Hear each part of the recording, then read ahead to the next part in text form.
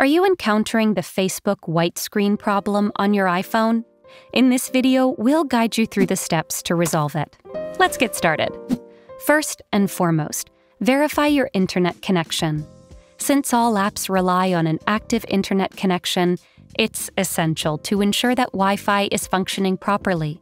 Try power cycling your Wi-Fi router and toggling Wi-Fi off and on in your iPhone settings.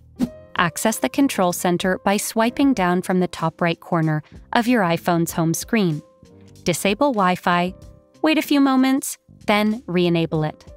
If the problem persists, force quitting and relaunching the Facebook app may help. Access the app switcher by swiping up from the bottom of the screen. Then, swipe up on the Facebook app to close it. After a brief pause, relaunch the app. Next, disabling Data Saver mode on your iPhone may resolve the issue.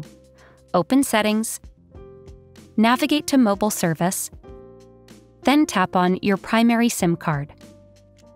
Now, tap on Data Mode and select either Allow More Data on 5G or Standard. If these steps don't resolve the issue, consider checking for updates to the Facebook app.